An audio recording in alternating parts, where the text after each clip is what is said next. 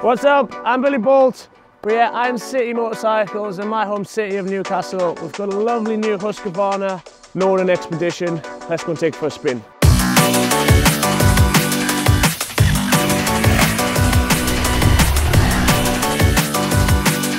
Look at that skyline, bloody beautiful. Football stadium out there, look. There it is, Time Bridge, gets up! And we're right underneath it here. Look at that, very beautiful. Swing Bridge, I think this one's called. Oh, gets no better.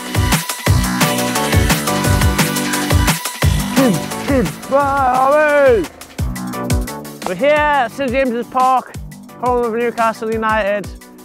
If you're from these parts, it's pretty likely you're going to be a big fan of Newcastle United. So I've obviously chosen motorbikes, but football was a big part of my life, especially my childhood. So I'm going to go and check it out. Have a little tour, I think, see what's inside.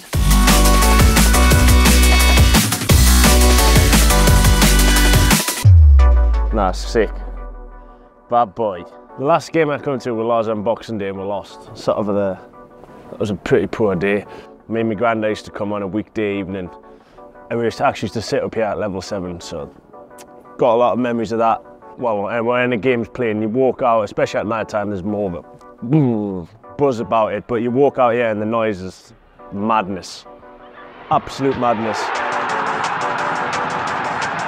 No, I am still a fan, to be honest. You can't really not be. I would like to come to more games, but it's usually quite a big effort to get to the games I do come to, but I would like to try and get to more. It is special. It always will be special. I'm not going to cry. I'm not going to cry.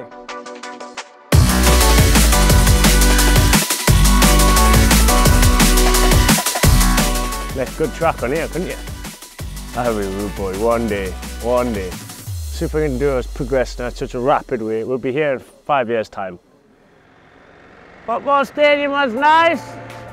Let's go and take a trip down memory lane. We're still alongside of the river. I come from the top side, the proper side.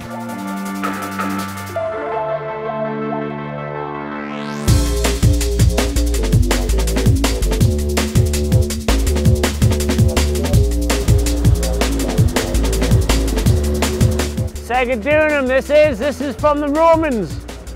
I don't know that much about history, but my granddad brought us here. If you know about the Romans, quite famous, Julius Caesar and that. This is the wall, that's why it's called Wall's End. I missed that part out, this is where Hadrian's Wall ended, because it went across the country to keep Scotland out, them naff people from up north. So there's a field when I was a kid, that's where I used to do my speed runs. That was a bit more open space on that one. You gave it 10 now. Now. So this was my motocross track. Can't even barely see it's sunk now. There's like a drain sticking out of the ground that as we jump. We used to probably hit that 10 million times. Probably quite frowned upon to ride motorbikes in there these days, but thankfully back in the day, the police actually used to come and watch us when I used to hide around in there when I was a kid. I remember a few times there's like 2 policemen would just come and stand there and watch. Good times, good times. No, well, like it's literally just around the corner from my house, so when the few occasions I do come home, I usually walk the dog in it, I'll bring my sister on a bicycle. This is my jump. I'm going to show you my massive jump.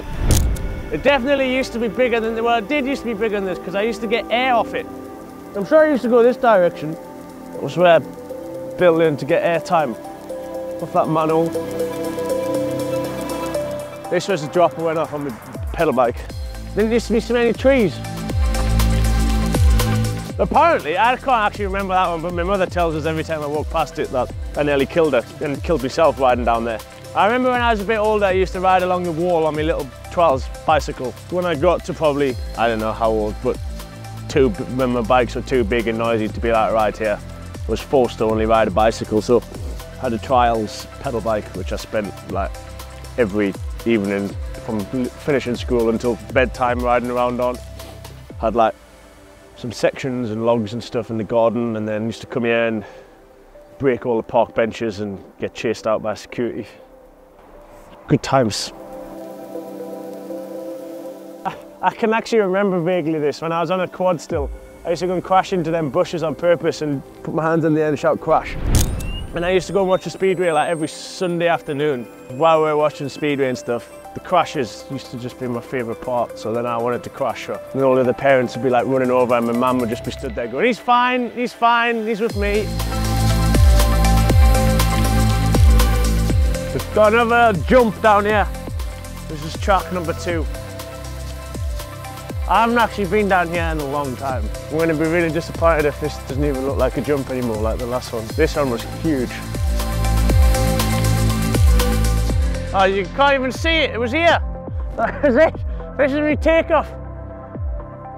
I've got a picture on my phone of this one. No footer. Button as a freestyler. Remember, he used to cross the footpath. He used to just give it a whoop, like a little seat bounce, maybe like a little SuperEnduro style jump, like whoop. And I think that corner was just the other side of these trees, to be fair. I'm not sure, I had a few corners I used to like. This is the track map, and this is who used to come and watch us. We had a sparrowhawk, some linnets, field vole. He's a cute fella, isn't he? I remember them all. They all used to come out and cheer us on. My imagination was strong back then. I used to finish riding, right? I'd finish riding, I'd go home, I'd get the garden hose pipe and I'd stand on the wall and I'd pretend I was on the podium spraying champagne. That's no word of a lie. I'd do champagne every night. I was as factory back then as I am now in my imagination. And honestly, I've got vivid memories. I remember I used to be like on my knees spraying the hose pipe around. That's mad, actually. To be fair, that's got us a bit But yeah, my imagination was pretty strong back then. Do interviews with myself, and I'd talk like a foreigner trying to speak English. I'd pretend I was like Valentino Rossi speaking broken English. Had a little speedway race around the bottom of my grandma's garden, and it's in like an oval, so that was like my speedway track. I'd do 4 laps of, and then I'd go back in, I'd leave the garage door open, so I'd go back in the pits, and I'd like take my goggles off and throw them against the wall like I was having a tantrum that I had a bad race. And I'd do that like all night until, and it'd be like pitch black. But I never quite realised how much I actually used to imaginate things.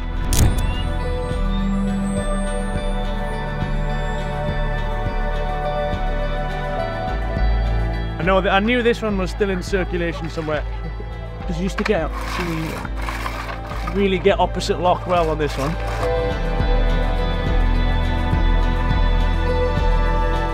I remember the grip was broke, but it used to be able to do it like a throttle.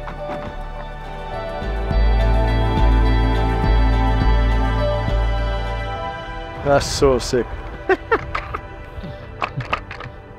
You know I was young because it was before I discovered stickers. Every bike after this, I think, just had stickers everywhere. Yes, my speedway track. Used to be a bench here. My granddad used to sit here and watch us. Oh, sometimes that was like my gravel trap, you know, like on a road racing circuit. It's just gravel in it, so I used to roll through the gravel. What a ripping weirdo. And then this was the podium on this step, look, but it was a bit tight. Let's do this. There's this one, my other grandma's had a better podium, but this has a better track because it had an oval. So depending on which grandparent had been sent to look after us for the day, depended on the race situation or scenario, but most of them always resulted in the top step of the podium. You've seen the ends. I think we should head to the stadium and see what we've got in store for this weekend.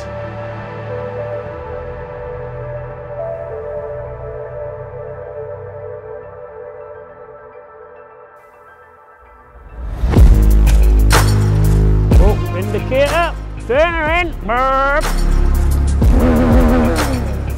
I think we're going up here. Whoop, oh, sorry, I slipped. Here it is. Last stop on Bill's magical bike ride.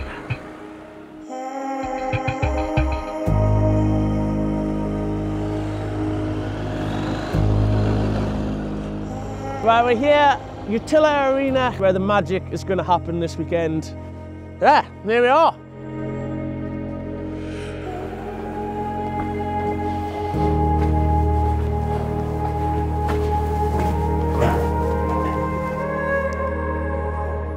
The floor is bigger than I remembered, to be honest.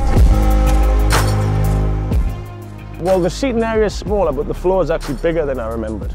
So what's your plan? You're going to go straight to the bottom, and then you're going to go to half, or you're going to go all the way back to the bottom again?